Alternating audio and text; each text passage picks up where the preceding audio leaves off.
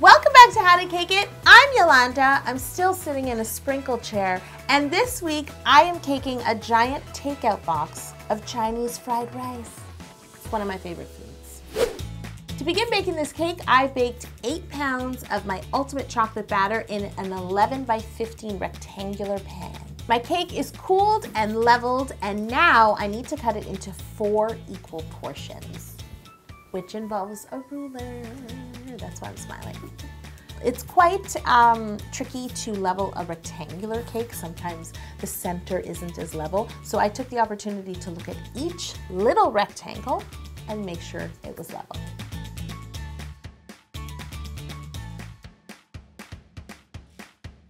Now it is time for Sir Squeeze-A-Lot to help me. I never call him Sir Squeeze-A-Lot anymore.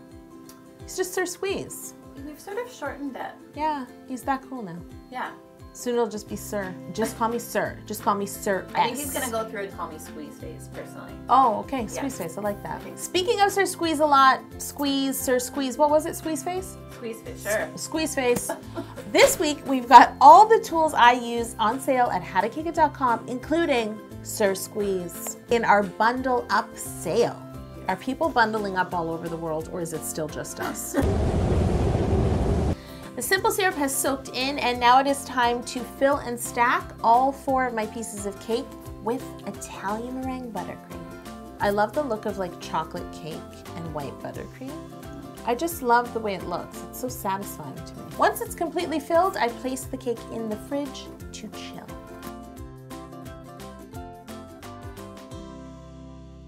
Now that my buttercream is nice and chilled, it is time to carve this into the shape of a takeout box. So what I need to do is cut, I haven't said A-line in a while. Yeah, we haven't actually. What?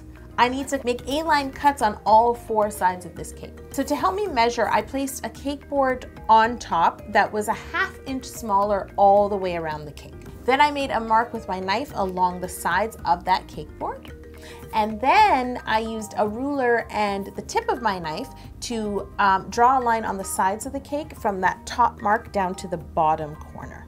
Now I'm using my serrated knife. I cut 2 opposite sides first, then I turn the cake, once again use my ruler to make those marks and cut the 2 remaining sides.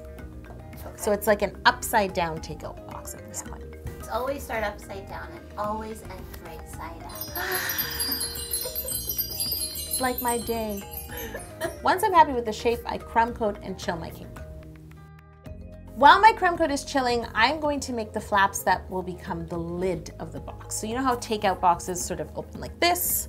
I need to make those flaps. So what I decided to do, and what's really easy to do at home, is I took some cardboard, the same type of cardboard that they make cake boards out of, but a thin piece, and I cut the shape of my flaps. And why I'm choosing to do this is for 2 reasons. One, to help them be sturdy. I won't have to worry about breaking them. And I can leave some exposed cardboard at the bottom that will go down into the cake and then help support the flap. Whereas if it was solid gum paste, even pushing that down into the cake could break it and make it soggy.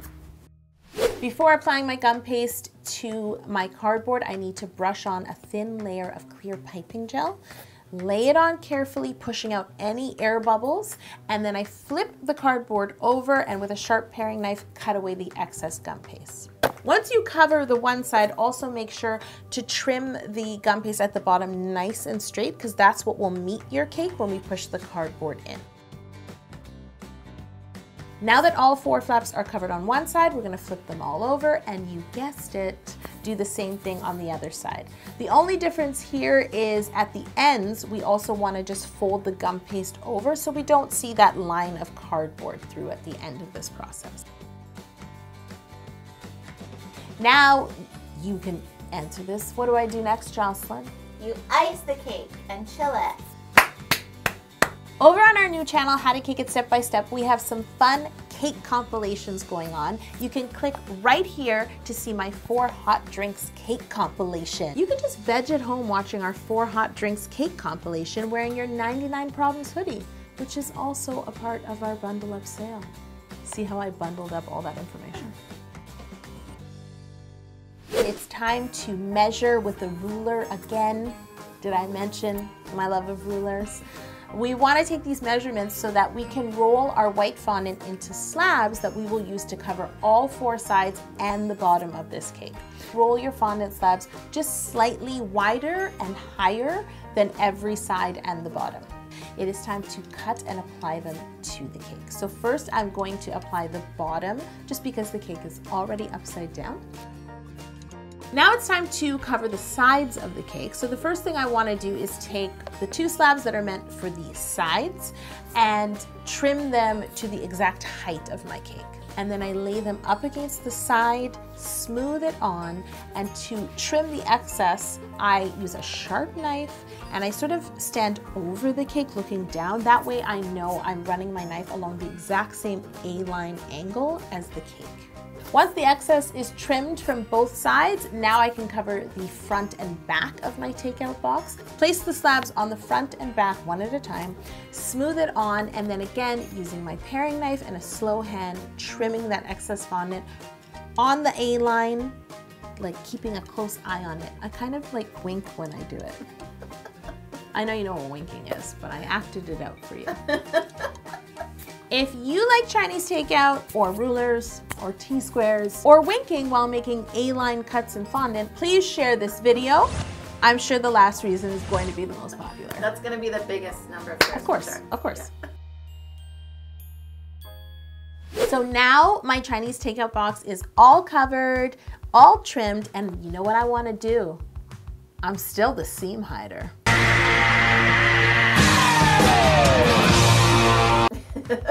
So I just want to address those seams. Now, to be fair, a takeout box does have some seams. It does, yeah. But I didn't want them to be like too pronounced. And I'm addicted to seam hiding also. So I took some royal icing, I softened it a little bit, and just used a small spatula to cover those seams. The next thing I have to make are the flaps, because I should have held a takeout box. What's wrong with me? Jocelyn, I'm talking about these flaps. For this, I roll out, guess what? More white fondant, but I roll it thinner than I did for the slabs that covered the cake. And then I had made myself a template that's in this sort of triangular shape and cut out 4 of those pieces, and then I glued them onto the cake, folding over each other. I chose piping gel to glue the flaps onto the sides of my cake. It's a little bit sturdier than water. And another note, when you overlap, don't press too hard because you don't want cracking. You see how like it's nicely folded over, but you're using fondant. So if you press too hard, you might get some cracking where it overlaps. And you might get fingerprints. Okay, so it is time to paint the logo on the front of my Chinese takeout box. We looked up how to write the word cake in the proper characters, and I was reassured that it was both correct in Mandarin and Cantonese. So you guys tell me if that's right. Who on the team did Pierrette. this? Okay, let's just, guys. We're just throwing you under the bus, Pierrette. They're like, who's Pierrette? Today, you get to know her. Yes, so she sent me the characters. She assured me it was correct in both Mandarin and Cantonese, and if it's not, let it go. Let's put her Instagram on the screen. And now what I'm going to do is lay this template on the front of my cake. I mapped it out, removed the template, and then by hand went over it very carefully with this food coloring marker, so a red marker, perfecting sort of all the lines in the symbols. That was nerve-wracking. One wrong move, and it says something totally different, and I won't even know what it says. I won't even know. I might have made a mistake. I might have made like one line too thick, and now it says groundhog. I don't know. I need you to let me know. I did notice something while my cake was laying on its back. I did not patch the seams of the flaps I added to the sides. So I hid the seams in the same way I did before, a bit of thinned royal icing and a small spatula very carefully. You never want to add too much royal icing, it will just look clumpy. You know what I don't do enough of? That was actually my 2018 resolution. More seam hiding? More seam hiding. So I wanted to make some fun things to go with this cake. So of course I thought of fortune cookies and chopsticks. To make some sugar fortune cookies, I colored some gum paste the color of fortune cookies, which I think I did really well considering I had no fortune cookies on hand. You roll out your gum paste nice and thin and then use a circle cutter to cut out a circle. And then you, what did I do? I want to say it right. I want to say it properly. Now you take that circle, fold it in half, and use a little bit of piping gel at the top of the circle to glue the fold together. To make sure that it doesn't collapse on itself, you use cotton balls. So you put a cotton ball in either side in the opening. Then you want to have a mug nearby, and you pick it up by the ends and you fold it over a mug, down over a mug. Okay, and then you allow these cookies to dry. In the meantime, I need to make the little tiny papers that the fortunes are written on. So I roll out some white gum paste as thin as I possibly can, and then I use a ruler and a really sharp paring knife to cut little strips. And then I didn't want them to dry just completely flat, so I picked them up and gave them like a little bit of life, a little bit of wave, and dried them in different positions. And once they're dry enough, you want to use the thinnest food coloring marker you can find and a very light hand. Gum paste is really fragile. The thinner it is, the more fragile it is. So some of these might break just when I'm writing on them. Write whatever you want. If you guys have a good idea of what I should have written, leave a comment below. There's going to be some good ideas. Leave them below. I took those fortune cookies off the cup, used tweezers to pull out the cotton. The cotton is not part of the eating process. No. Okay? Thank goodness you clarified. I just want you to know. I actually dusted a little bit of cocoa along the outside edge of the fortune cookie just with a small paintbrush, just to make it look baked, right? Just put a little bit of piping gel on the end of the fortune and popped it inside the opening. Be gentle. To make the chopsticks that I want to stick into this takeout box, I am using some more gum paste, also colored with ivory, and I have 2 bamboo skewers, basically enveloping. Look at that! Wow! I am enveloping some bamboo skewers in my sort of natural wood gum paste. And then once it's completely covered, I use my nonstick rolling pin to roll them out, making sure they're nice and flat. And then I use a ruler and a sharp knife to cut around where the skewer is so that I get more of a chopstick shape. You know what I mean? And at the top, I just use my knife to make a little indent to look like the part where you would break them apart. You know when you get takeout food, they give you like the cheaper chopsticks, right? They don't give you the good ones. Once they're dry enough, I again use a food coloring marker. This time I use brown, and I just draw some light lines in one direction. And at the top of the chopstick, I dot it with the brown marker. And now for a final touch to make these lines look more natural and seamless, I'm going to use a little bit of clear alcohol and ivory. Oh, yeah, okay. And I use a paintbrush and brush that on in the same direction as the lines I drew. And this way I'm sort of blending them and dulling them and making them look a little bit more natural. And now we can set these aside to dry. It's time to make my Chinese fried rice. I went to the bulk store and I found these organic rice puffs. So what I'm mixing together is this organic puffed rice, some dried salted peas, because I love sweet and salty. Then I'm using some dried papaya that I'm going to chop into little squares to look like chopped carrot. Guys, Yes. I sometimes wish we had like an 80s background sitcom noise. Then I'm using some dried papaya that I'm going to chop into little squares to look like chopped carrot. And for the meat, I'm using Tootsie Rolls, okay? Slice the Tootsie Rolls with a sharp knife, and then when I have each slice, I turn it on its side and use my small fondant rolling pin to roll them out and flatten them. And then I used a tool that I have had in this kitchen forever, but never used, and it's called a fondant crimper. I bought this in England like in the year 2000. I just pinched the Tootsie Roll to create like a meaty texture. I am going to use a little bit of pineapple jam, which I strained. If you can find pineapple jelly, you just want a jelly that's kind of light. And I chose to use pineapple because it will add more flavor as opposed to just clear piping gel, which is just sweet. I also like the thought of pineapple because it makes me think of like sweet and sour sauce. Why didn't we order fried rice on the day I made this? Yeah, you should have. So I'm using this jam and I'm just going to stir all of these ingredients together. Now, unfortunately, How to Cake It doesn't have a Takeout service where we can deliver this delicious cakeified fried rice to you, but we do have a sprinkle service. I like saying that in my sprinkle chair. Feels right. It's so good.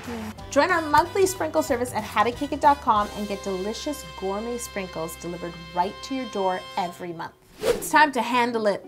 My takeout box needs a handle. See this little thingy? I basically worried about it not knowing how I was gonna do it until I got to this point. Cody and I had an aha moment together. We both went, a coat hanger. I used a coat hanger. It's perfect. I used like a coated wire coat hanger and I had to use wire cutters to cut it. Wow. Yeah, that's not easy. Some seamless footage here. I'm like, don't show my face in that footage. So I also used pliers to bend the hanger. It was really hard to bend. And now I'm rolling my gum paste.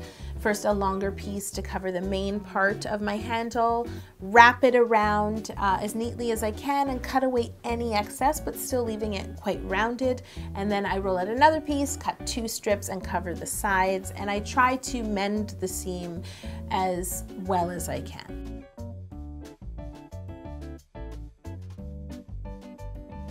I brushed on some vegetable shortening onto the surface, and then I used a nice soft makeup brush to brush on some silver luster. A lot of things are like a first for Cody, so when I used luster, he was like, wow, that looks really silver. Like I get a lot of great feedback. I'm like, oh, yes, it is silver, and that's what I intended. I need to add the lid to hold it in place, or the flaps that make up the lid. Now I insert the flaps on either side of the takeout box, just sort of adjust them, get them into place, and then I do the front and back. This is when cake decorating comes to a head. Like you do all this work, and at the end of the day, I could wreck this cake at this point. You know what I mean? It's still just a cake. I can't touch it too much. I have to be careful not to touch the front where it says cake. I have to be careful of so many things. So finally I decided to get them in place, and they all have to be touching just a little bit. And then I used a little bit of royal icing inside the lid, and of course, royal icing around the seams of where I added the lid. So between the flaps and the cake. To help these flaps stay in place, I'm going to use my masking tape trick. So what I do is I wrap masking tape around the flaps backward. So the sticky side is not up against the cake, it's outside, and I just keep wrapping it, and this will just help them stay in place and dry. It is time to add the handle to this cake. So what I need to do is just make a little mark on the sides of my cake where I should insert the wire, and then really carefully sort of stretch the handle and insert it into the cake. The tricky part about this is the cake is completely white and the handle is painted silver, and luster goes where it wants. So the more you get it wrong or sort of rub it up against the cake, you'll get silver everywhere, so be really careful. Yay! It's time to fill this cake with sweet fried rice. I used my measuring cup and I scooped the rice in to fill the takeout box. This was so fulfilling. I don't know why. I was fulfilled filling the takeout box. I get it. Yeah, I get it. more bundling. But I'm not done. I need to add my chopsticks down into the fried rice, and don't forget the fortune cookies. Click here to watch my 4 Amazing Kids birthday cakes compilation, and here to watch my 4 hot drink cake compilation over on How to Cake It Step by Step. I will be back next Tuesday. I wonder what I'm making. I already know. Well, I hope so.